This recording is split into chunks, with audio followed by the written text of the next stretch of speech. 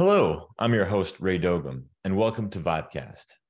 Thank you for joining us as we explore the exciting advancements in technology-enabled collaboration to excel in important drug development. Vibe Bio seeks to find every cure for every community. We think big as no one should be left behind in the pursuit of living a healthy, happy, and productive life free from disease. Collectively, we have the skills, we have the technology, and we have the passion. We now need the community catalyst to bring that all together, and that's Vibe. We see a future where communities of biopharma experts and patients collaborate to identify high potential medicines and have the ability to access capital on demand to develop them. The VibeCast is our weekly informational podcast where we explore some of the hottest topics in drug development and technology innovation with some of the dynamic people that make up the Vibe community. Join us to learn, imagine, question, and help us identify and develop solutions together. Our guests today are Niki Markou and Dr. Jordi Duran. Niki is Director of Family Support at Chelsea's Hope and a mother with a daughter named Angelina who was diagnosed with Lafora disease. Dr. Jordi Duran is a biomedical researcher and professor from Barcelona and is working on research for rare diseases, especially Lafora disease. And in this podcast, we'll cover what is Lafora disease, how patient communities can enable faster research funding, and how they are spreading awareness through a documentary called Fighting the Rare. Welcome, both of you. Thank you. Thank you. So I'd ask you both to also introduce yourselves for the audience, just to give a more detailed view on who you are and your history. Maybe we can start with Dr. Jordi Duran, and then we can go to Niki. Hi. So yes, as you said, I am Dr. Jordi Duran. I am a biomedical researcher. I study how the brain works from the metabolic point of view. And how it deteriorates in certain conditions, in certain diseases. And one of these diseases, and the one I study with more passion, is Lafora disease. And that's how I became interested in this disease. And Niki? Well, yeah, my name is Niki. I live in Sydney, Australia, and I've got a mother. I'm a mother of a 19-year-old girl named Angelina, and she's got Lafora disease. So I got on the board of Chelsea's Hope, Lafora Children's Fund, to help find a cure. Before that, I had a full-time career with a background in corporate marketing. So I did start as the Director of Marketing and Communications, but now I've moved on to be the Director of Family Support to help families just like mine. And I appreciate you both coming on here and talking to us today, and or from around the world, really, Barcelona, Sydney, Australia. So, thanks for taking the time, whenever the time is for you.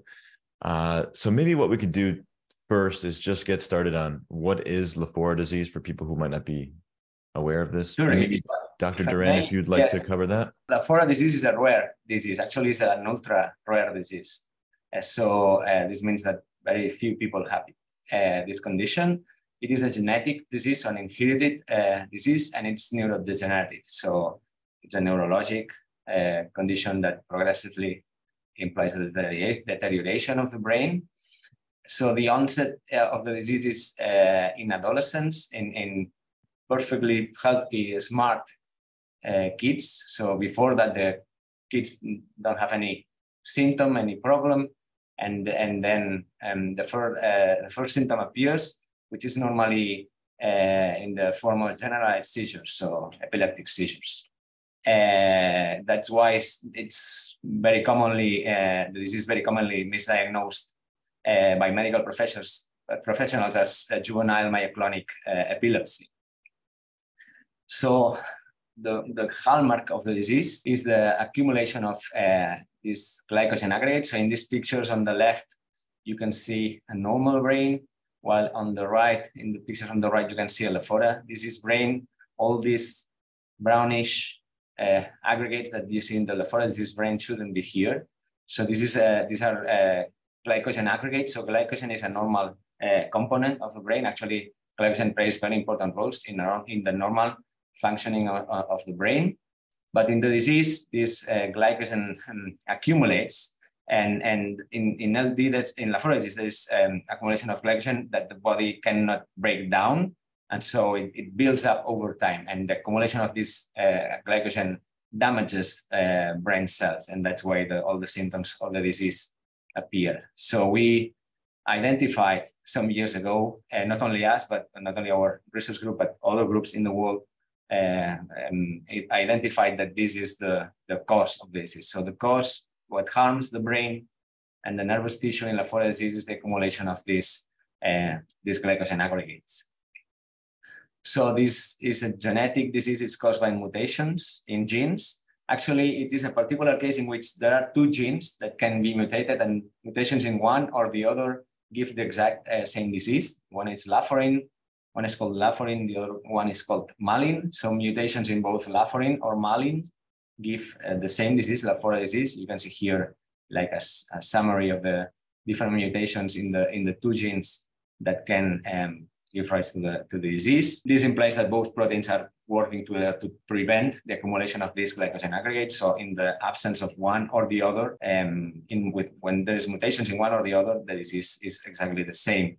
So it is, as I was saying, an ultra rare disease. So it's not that it's not only a rare, but an ultra rare disease, which means that very, very few people have the disease. So the estimated prevalence is maybe 1 in 1 million. It depends, of course, on the region and also there are some regions where it might be underdiagnosed. Of course, like in underdeveloped countries, it might be underdiagnosed.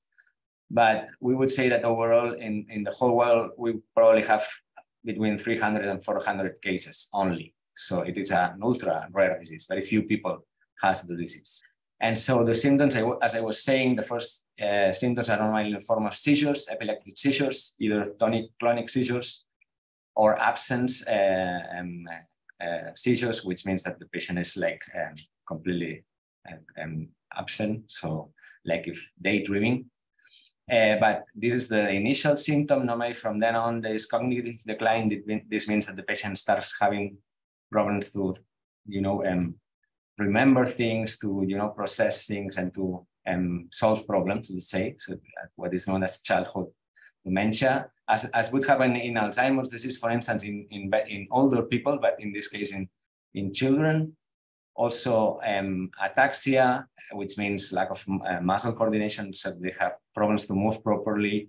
They also have visual hallucinations. Also, they can have behavioral changes. They can have depression and aggressivity. So all these symptoms come from the progressive degeneration of the brain, of the nervous tissue. And sadly, the prognosis of the disease is very bad. So the survival time after the first symptoms is around 10 years. So yeah, this is a very severe neurodegenerative condition that affects children. Yeah, first of all, thank you for sharing all that. And it is a very terrible disease. And one thing I read in my research as well, head of research at the Childhood Dementia Initiative, so in Australia, says that 1 in 2,800 babies born will develop dementia in childhood. So it's not a small number of babies. And so that's 129 babies born each year in Australia, 1 every 3 days. It's estimated that almost 2,300 Australians are currently living with childhood dementia, which can add up to like 700,000 people worldwide. So although it's an ultra rare disease, specifically Lafora disease, this idea or this broader category of childhood dementia is a serious issue. And there could be relationships between Lafora disease and how the other diseases manifest themselves too. So, that's why the research that you're doing and others are doing is so important. So thanks for doing that. Anything else maybe you'd like to share about the disease? No, I mean, as you were saying, Lafora disease is only one of the diseases that causes with childhood dementia. There are many other conditions in which there is childhood dementia. So we tend to think about dementia. When we think about dementia, we tend to think of old people, Alzheimer's disease, other diseases that course with dementia, but there is also childhood dementia. And as you were saying, the numbers, this affects quite a lot of people. So between all these other diseases together, the numbers are quite high, and yeah. And, we talked about the numbers and like how the symptoms look like, but now I want to get to Niki and talk about, the real life experience you've had with Angelina and how you've had to cope and work with many doctors and researchers along your journey. So please, if you don't mind sharing about your experience? Well, my daughter Angelina, she was perfectly healthy until she was 14. So there was nothing wrong with her. And then just one day she was setting the table as she normally did, and she started dropping the glasses and they were smashing on the floor, and we're like, what's going on? And she's like, Mum, I don't know. And we're calling the ambulance, and we went a few times and, escalating the neurologist appointment to see what's going on. And then a couple of weeks after these symptoms started, she had a generalized tonic-clonic in my hands. And it was very traumatic because I'd never seen a seizure before, and especially in your own child. And she was falling to the ground, and it still haunts me to this day. That moment, because as I said, there was no signs. There's no signs of anything beforehand. And then slowly, she got misdiagnosed with juvenile myoclonic epilepsy because it mimics the three types of seizures, which is the absent seizures, as Dr. Jordi Duran explained. So it's like the blinking and they just sort of like they're daydreaming, and they're not there. So they're having interrupted thoughts. And then you've got the myoclonic seizures, which is like the shaking that you see sort of in Alzheimer's, but the absence and the myoclonic come together. So they're sort of like, I call them like electric shocks. It's like they're having electric shocks in their body, and they do actually feel that. So they do feel pain with that. And then also the tonic-clonics, which are the big ones that are more common that people, see more, where the absence of myoclonic, they're very hard to detect. So it's hard. And, I wasn't from the medical field, and to be able to recognize this in my child was really difficult. And it's very intense having to watch and make sure, because if they increase quickly in frequency, it's actually quite dangerous. So you have to administer emergency medication. So it's 24/7 care. That's what's happened now. And then over 9 months after she started having the seizures, she started getting cognitive decline, and that was presented at school. She was playing with friends and she wasn't following the instructions, and they would get annoyed with her. And she came home crying. So I rang the neurologist and I said, I think you're sedating her, whatever these epilepsy medications, they're sedating her. We've got to do something. And she said, no, it's not the medication. I think she needs to come into hospital for tests. So we went in for tests, and they kept trying things. And they did a VEEG, a video EEG, and noticed that her normal brain waves were slower. So she was having the epileptic activity, but the brain waves were slower. So they said, okay, we think it's degenerative. We have to do genetic tests straight away. And so we had to wait 2.5 months till those tests came. And during that time, they were trying different medications because they couldn't control the myoclonic seizures because they were getting out of hand. And during that time, because she wasn't on the right type of medication that would help manage the symptoms, she actually declined quite a bit. So before she went in, she could still read and write. 2.5 months later, she couldn't read and write anymore. She can't hold a pen and write. And this was my intelligent, beautiful young girl who, would stay after school doing so many activities. She would help and volunteer. She would be into everything. And and then all of a sudden it changed. It was very, very devastating. And the diagnosis, we got the genetic test pretty much a year after her first seizure. And that was very, very devastating to hear that, it's not just epilepsy that can be managed. It's refractory. They will become worse. That the frequency gets more intense, and the duration is longer. And then I'm thankful at the moment she's still walking and talking, but soon she will be wheelchair bound and then bed bound. I can't imagine someone going through that. I'm really sorry for that you have to go through that, of course. But I am hopeful that there are possible research treatments, things that can help. And one thing that I wanted to note as well is, you said not to bring fear to anybody, but your daughter was normal. So it came as a shock. And this is something that has been, is common in this disease. It's not like, there are symptoms early on. This just kind of happens in early teenage years. So it can happen almost to anybody. I think that's the point. And I think that's why it's so important for patient communities to come together to try to find ways to resolve this issue. And the issue being faster research, faster accelerated funding, because we've done a lot of great things, like as human beings, we've done a lot of really interesting research and we've developed drugs that have cured people. So it's not to say that this is an impossible disease to cure. But right now there is no cure. And that's why we're talking today, to try to figure out how we can advance the ability for people to find a cure. So you mentioned that she's on a clinical trial drug, or? She's on a trial drug that's via compassionate use, so like an N of 1 type of drug in Australia, and it's an enzyme replacement therapy, which is shown in the lab to remove the glycogen. So she's been on that for a year now, and we are seeing some little signs of in some symptoms being improved, but the seizures are still quite strong. But she is improving. She's sometimes she can walk and talk better than she was last year. So and she can balance a lot more. So she's been doing balance tests with her physio, and she can stand in her balancing position for a lot longer than she was before the treatment. So it's looking positive news. Yeah, that's really positive.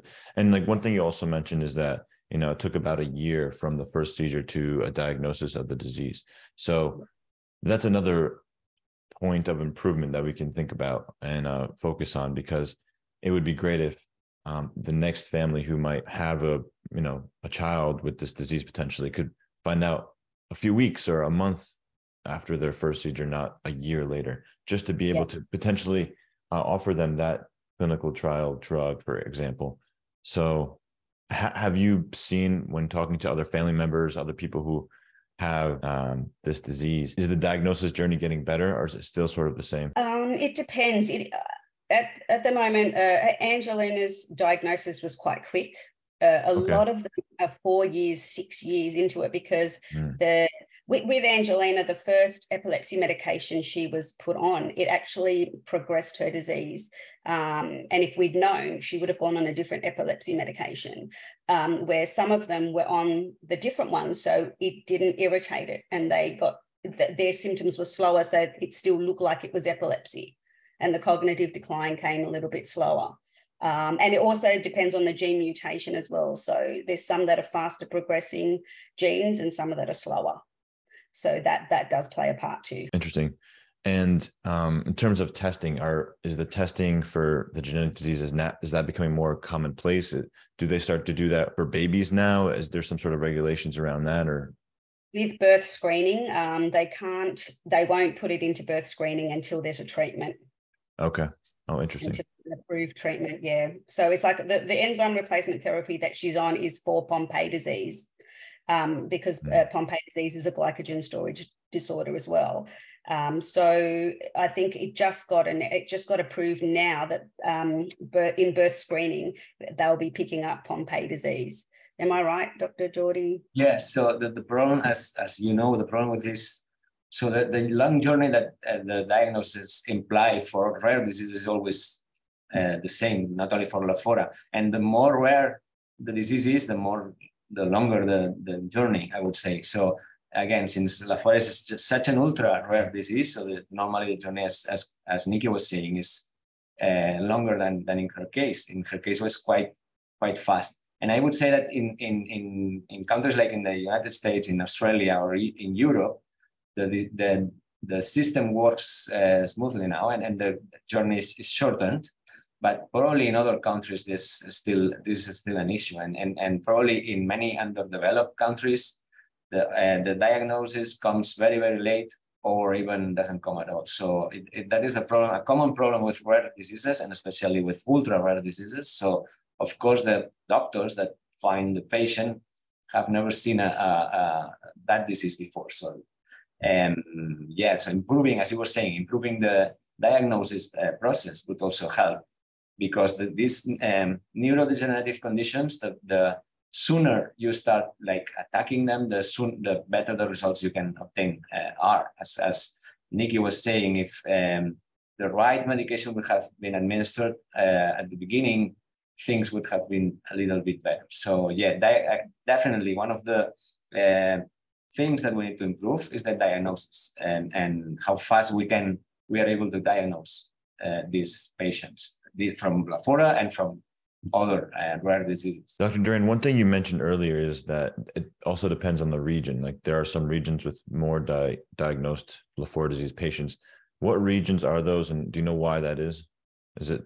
Yeah. Well, for instance, in Europe, in places like the United States where the population is very mixed. So, these genetic diseases are less common precisely because, mixing genes is the best way to not have genetic diseases, So, in other regions where there's more what we call inbreeding, so people like populations,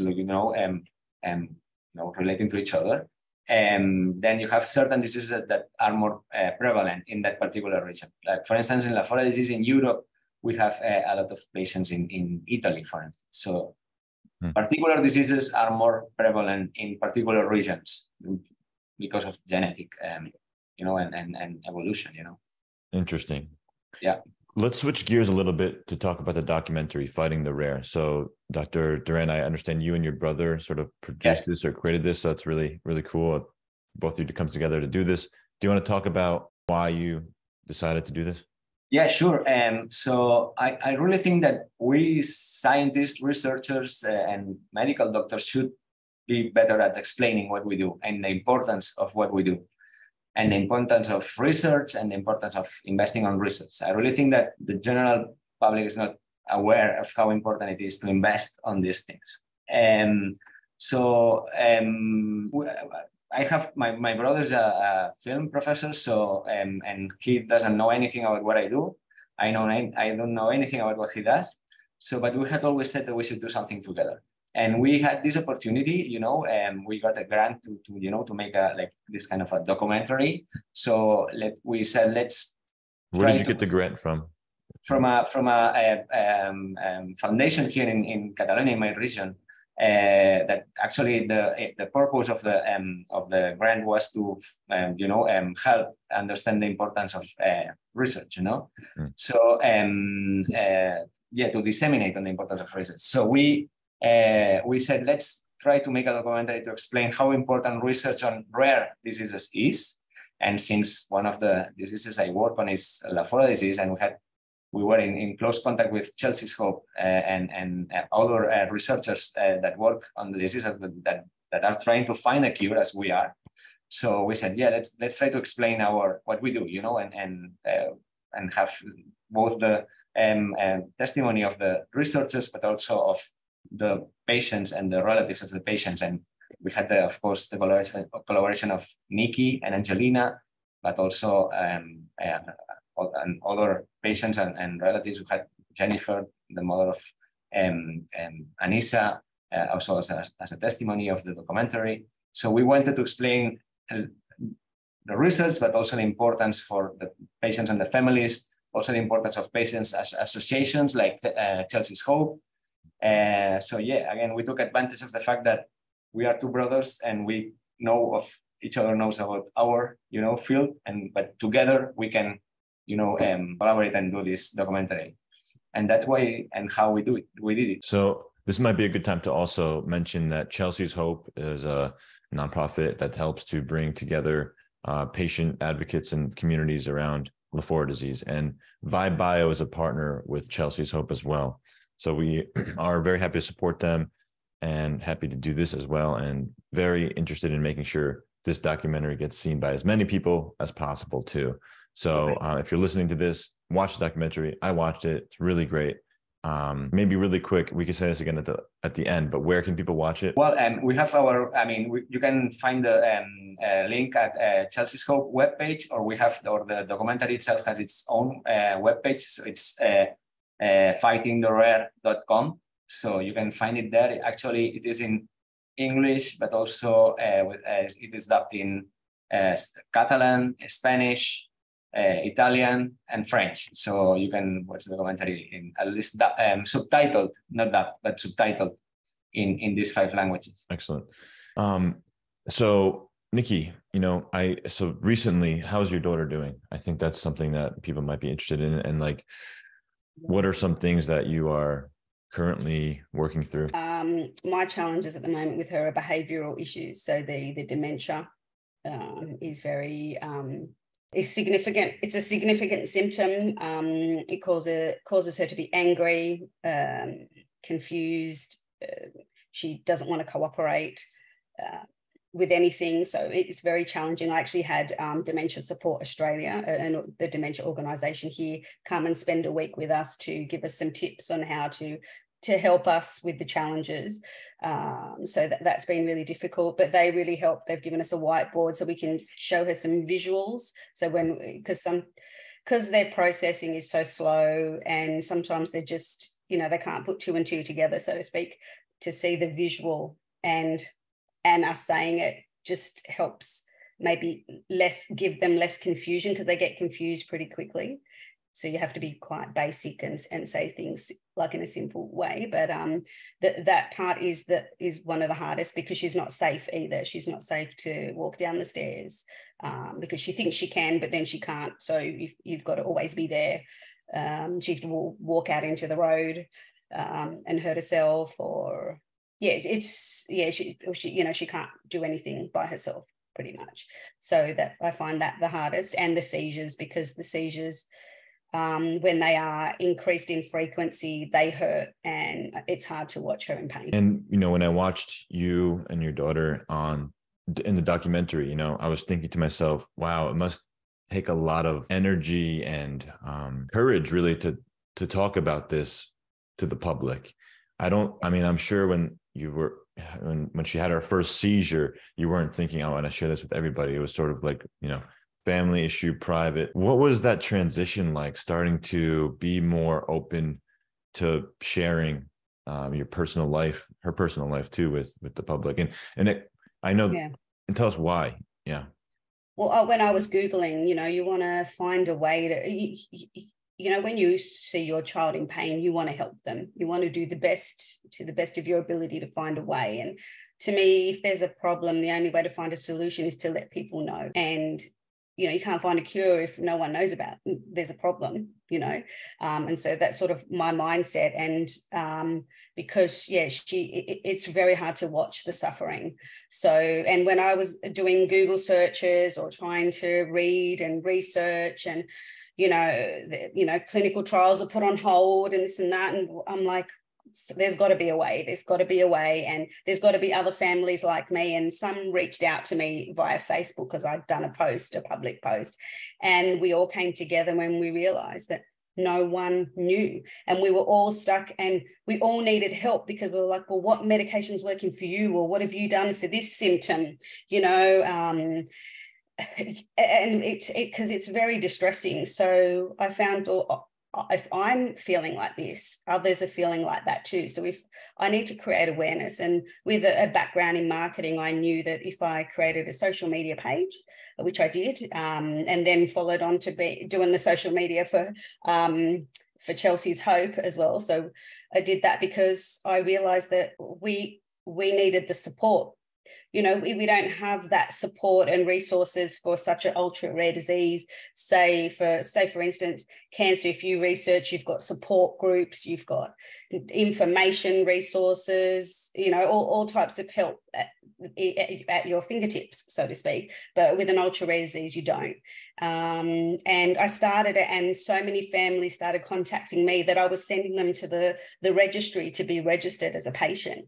And I think when I first started, there was 40 patients, and now we're up to 80 registered patients, because they started reading about it. And then we all got a closed Facebook group, and we all talk, and we all share our stories. And, if we're having a hard day, and only a parent, or a carer understands how constant it is. And especially like with dementia is hard, but when it's in a young person who has a lot of energy, it doesn't stop. It's very constant. So it can be very exhausting, because it's like, I do not have the energy to keep up, because it's just constant. And sometimes it's the behavioral, or it's always something, or it's a seizure, and some seizures can just go on for days, and it's like day and night, having to be on alert.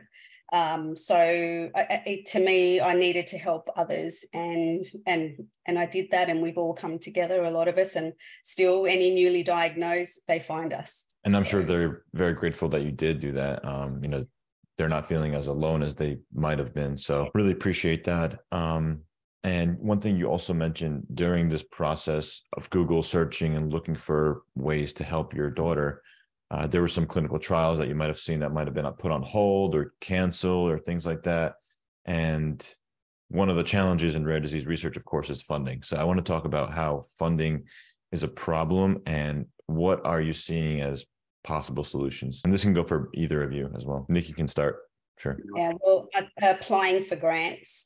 We've done a lot of grants, but a lot of the grants that we apply for, the funding isn't for clinical trials. It is for resources, helping build our skills to set up clinical trials, but never funding for trials. And of course, we need more funding for research, like Dr. Jordi Duran, because we need them to keep researching to find better, recipes. I'm not sure how to explain it. But so because we're looking at treatments, we want to find a cure. If we can get this into birth screening, know that they're going to get it when in adolescence, and they can start taking treatment, then they'll never get the symptoms because the glycogen will never accumulate. Yeah, and that's a good point. So when they are younger, children, 1 year old, 2 years old, the glycogen is still accumulating. There are just no symptoms present because there hasn't been enough accumulation or buildup in the brain for the symptoms to show up. So if we can start early, kind of allowing those enzymes, like potentially enzymes or other sorts of treatments to eat away at that glycogen and make it work normally, that would be awesome. Potentially, like maybe postponing any symptoms for decades, potentially. What do you think? Yeah, so if that's what I was saying before. So in any neurodegenerative condition, the sooner you start, it is completely known that the sooner you start, the better. The sooner you try to fight the causes of the disease, the better the results. And as you were saying, Lafora disease, since this glycogen keeps building up and accumulating, if you stop that accumulation sooner, then you get a better improvement. You would get a better improvement of the disease. Regarding research and funding for research, I have to say that this is a disease in which we have progressed very fast on the knowledge of the disease. Maybe 15 years ago, we didn't know anything about the disease, and then several groups in the world, we discovered that glycogen is the problem, that if you stop, so if the accumulation of glycogen is the one that underlies this neurodegeneration. So in this way, we identified what we call a therapeutic target. So now, as you were saying, we have something that you can attack, you can inhibit, you can prevent the accumulation of this glycogen. And this way you will at least stop the progression of the disease. So as Niki was explaining before, there are drugs that have been developed to stop the accumulation of glycogen in other diseases, like in Pompe disease. And this is the one that is being administered now to Angelina. But this drug has to be improved. So this drug, for instance, one of the problems is that it doesn't go into the brain. So it is very difficult for drugs to go into the brain because the brain is protected from the rest of the body. So particularly for neurologic diseases, one of the big problems to design drugs and treatments is to make these drugs go into the brain and then act, So this is something that also needs a lot of research. This is something that we are in my lab and now also starting to work on. But as you were saying, we researchers spend a lot of time trying to find funding, trying to find, money to do the research that we need to do in order to finally get to an effective treatment that will, be successful in treating these patients and overcoming this terrible disease. So, yeah, we need funding. Yeah. So, one thing that one disease that we're seeing a lot in the news lately is Alzheimer's disease, particularly because a lot of older people are living longer now. So there's a lot of prevalence of Alzheimer's. And this is the cause is I think what they say now is the cause is a buildup of beta amyloid proteins, particles in the brain. So there's like a buildup. How does that compare to Lafora disease, mechanistically? And then also, like, do you see any ways that, I know it's not a rare disease, so that's the other issue, right? Funding is easier with Alzheimer's. There's a lot of opportunity for people to make a lot of money. So that's why pharma companies and all these biotech companies are researching this. Any thoughts there? Yeah, so you are right. So Alzheimer's disease shares many aspects with Lafora disease, in the sense that many, if not all, of these neurodegenerative diseases go with the accumulation of some dirt, of some toxic thing that shouldn't accumulate, but it progressively accumulates, and this damages the cells, and then we have all these symptoms. So Alzheimer's in this regard is because of the accumulation of beta amyloid, as you were saying, also of another protein that is called tau. So there is accumulation of these proteins that shouldn't be there, that shouldn't accumulate, and the accumulation again damages cells. In the case of Alzheimer's, it's beta amyloid and tau.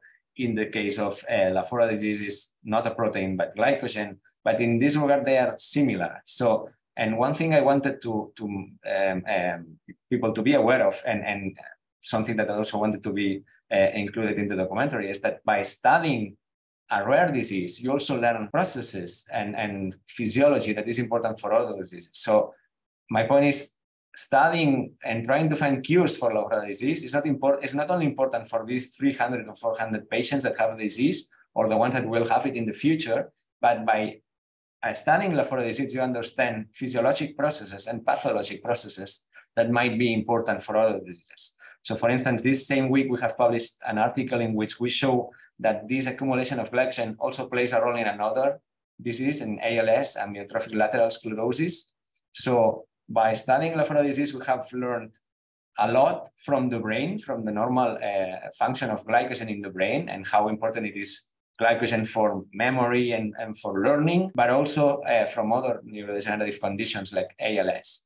And for instance, if we, in this new project that we are undergoing to try to find a way for drugs to go into the brain to cure Lafora, these drugs can, if we happen to find this drug that would go into the brain and be effective in treating Lafora, slightly modifying this drug could also be applied to other diseases in which you need to treat the brain and nervous tissue. So my point is, studying and research is important in general, and these are things that are connected. So by studying Alzheimer's, you can learn on Lafora, and by studying Lafora, you can learn on Alzheimer's. That's really interesting. You make a good point. Do you have any collaborations or partnerships with researchers in the Alzheimer's space currently? I'm wondering if, I mean, not particularly active, but Alzheimer's is a field in which we are also interested. Actually, not only in ALS, but also in Alzheimer's. It has been described that in the brains of Alzheimer's patients, also glycogen accumulates. So it seems like when something goes wrong in the brain and some of this, let's say, dirt accumulates, then everything starts going wrong, and other dirt, other things that shouldn't be there, accumulate. So in the patients of Alzheimer's, in the brains of Alzheimer's patients, it has been described that also glycogen accumulates there. So maybe by preventing the accumulation in Alzheimer's, we would also benefit or slow down the progression of Alzheimer's. So as we have seen now for ALS, we think that if we prevent the accumulation of glycogen in ALS patients, we would also slow down the progression of ALS. So again, by learning how to prevent Lafora or how to cure Lafora, we might have positive impacts on ALS, on Alzheimer's, or on other neurodegenerative conditions. And we would also design and generate tools that would be available for diseases that have nothing to do with glycogen, but maybe we would generate tools to, for instance, to go into the brain, to deliver drugs and treatments into the brain. So interesting. That's really amazing. Are there any current projects or companies or maybe like research studies currently going on that you would like to highlight in addition to yours, or anything that you're hearing that? Well, I mean, should get some attention. There are several groups in the world working on Lafora disease. All of them have contributed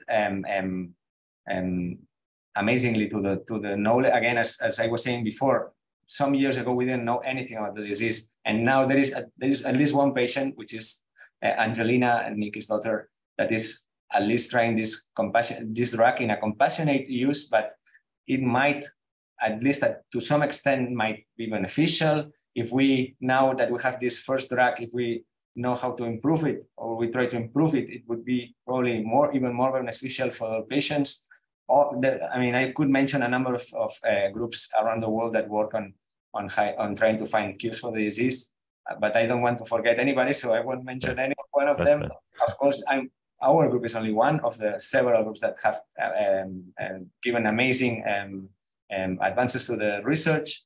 And yeah, again, these results are not important only for Lafora disease, but also for other conditions. So that's what I want to stress, that we need to invest in research in any disease, in any field, because all these researchers help each other. Right, and there's many ways that funding can happen through like venture capital, angel investors. There's different types of grants, as you mentioned. And I hope like a little bit of everything would be helpful. And the more people that are aware of it, can understand the problem and the opportunity to help, I hope that they get involved.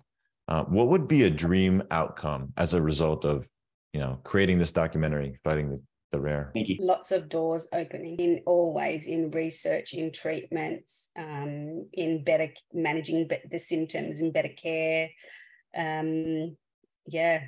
Even donations. I think donations are important, because donations, there's no return on we don't need to worry about a return on investment. So if that's a good contribution to help, and joining that together will get us to our goal in finding treatments and cures. Thank you for sharing that. I hope so too. I hope it does generate those results, and we will see. And I think that, like you mentioned, Dr. Duran, we've learned so much just in the last few years, in the last 10 years or so, of how this disease manifests. So we appreciate your work and the work of others in the field. And everyone listening here, please do take the time to watch the documentary. It's very touching, very informative, a lot of surprising things I didn't know about in the space.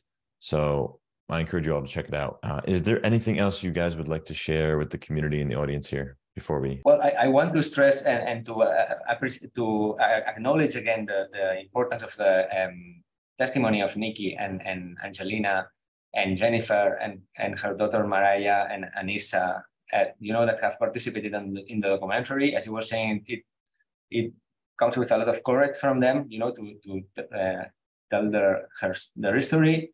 And of course, all the other researchers that have participated in the documentary.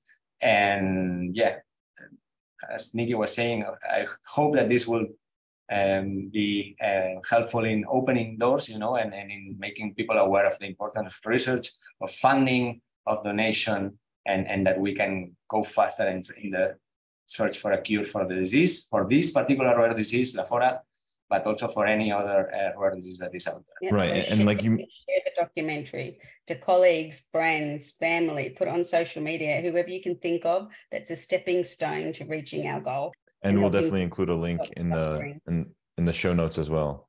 And one thing you mentioned earlier in the beginning of this is like the numbers and the symptoms of the disease, but the stories, Niki, the story that you're sharing and the stories that others are sharing really connects with people on a deeper level, so they can truly feel, how painful this disease can be. So again, thank you both. Really appreciate your time, and I'm hoping that this will help a little bit, maybe a lot. Let's see.